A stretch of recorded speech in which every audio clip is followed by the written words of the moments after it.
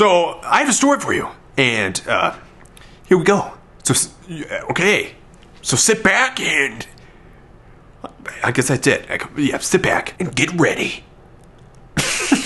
I used to live in Maryland. This is the area I spent most of my crouton years.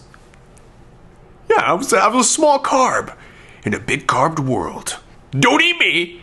Don't freaking eat me. Don't eat me. Don't, you better not, okay? Because now I am chock full of carbs. And that's cannibalism. That's some dark crap. During these years where I found most of my peace, the moment of true bliss was my midday nutty buddy. Okay, it was nutty, but it was also my buddy. There might be people out there that don't even know what a nutty buddy is, and that's sad. It's sad. Everybody should have a nutty buddy. It is like it's a wafer fortress. You get to eat one level to go to the next and the next. Hey, crap. You eat one, you have 4 more. That's math. And for those of you who just rush it and eat the full nutty buddy, ha! That's not how you eat it. You know, there isn't much a kid has to look forward to than his midday nutty buddy or like extra levels on GoldenEye. So during school one day, I go to my cubbyhole where my lunch is, okay? I go to the cubbyhole, I put my hand in, and usually I hear crinkling.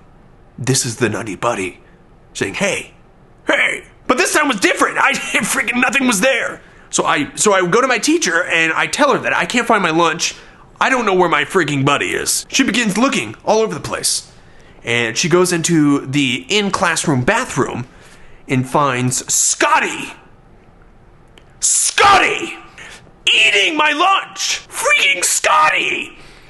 He was just like squatting in the corner. Eating my lunch! Eating buddy! Let me say this about Scotty. He smelt of 3-year-old bologna. He had a head shaped like a peanut. It was full-blown peanut. It was not like a freaking, it was like a freaking peanut-shaped head. I didn't want to say anything because I feared of getting beaten up. I mean, this guy was a mutant. Okay, he was no 2nd grader. He was no freaking second. He should have been in the 4th grade. Me and everybody else, little croutons. You know, I didn't even know where this guy, could he be an alien? He sniffed pixie sticks. I freaking kid you not.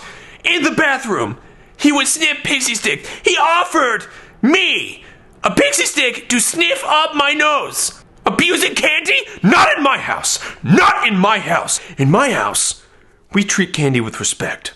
We eat it. We don't shove it up in the places that it doesn't belong. I remember I was so freaking mad at this point. All I freaking hear is the faint crinkles of my nutty buddy yelling out to me. I was just yelling, we gotta save Buddy!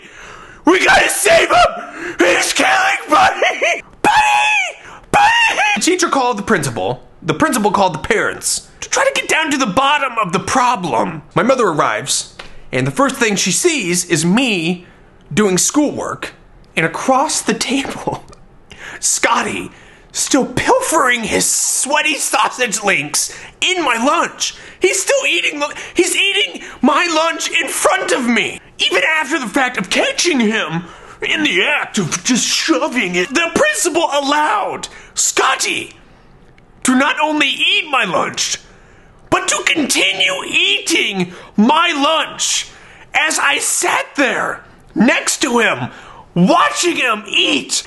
What is this?